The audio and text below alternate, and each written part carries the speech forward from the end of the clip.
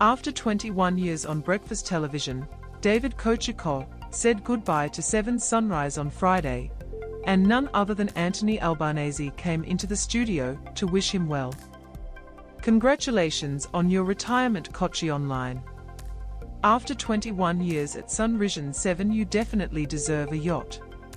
KYKLSHW 3VY, Anthony Albanese, June 8, 2023. In a farewell fantasy that sees the show go well over time, tribute is paid to the self-confessed daggy dad obscure financial journalist who becomes an unlikely TV star and surpasses co-hosts Melissa Doyle Samantha Armytage in a competitive game.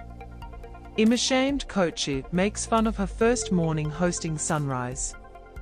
Watch Kochie's latest show now on Channel 7 and 7 Plus. 661 RQQPKAF. Sunrise, June 8, 2023. Everyone from the Beaconsfield mining disaster survivors to former Prime Minister Kevin Rudd and former Liberal Minister Joe Hockey came to say goodbye. It was notorious for Kochie to be called into the ambulance after Brant, Webb and Todd Russell were rescued. Rudd and Hockey, who played key roles on Sunrise in the early days, came from Washington, where they were both located. "We had some candid moments," Hockey said. "We looked at each other in the most sincere way."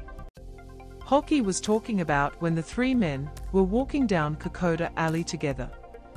Natalie Barr openly cried during her farewell fantasy. Scott EhlerSeven Network Koch was unpolished and stale, but audiences reacted to Kochie and Mel's stark style, making Sunrise one of commercial television's most successful disruptors.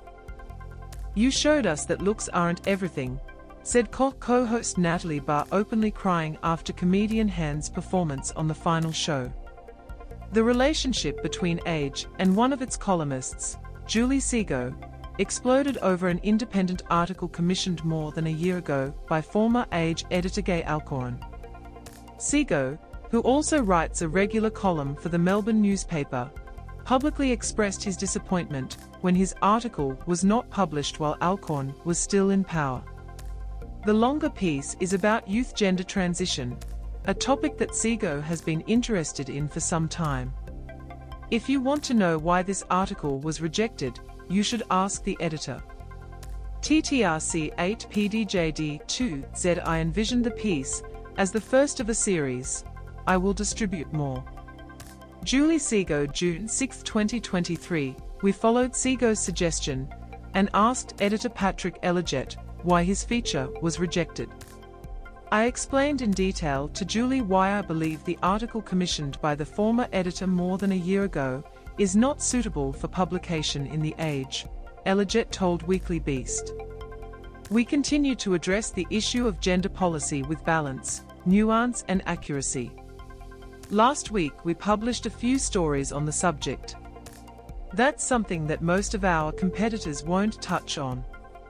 The Weekly Beast understands that Age was unimpressed Szego when he wrote that Szego was made illegible by a committee of vigilant journalists rearranging words they found provocative, such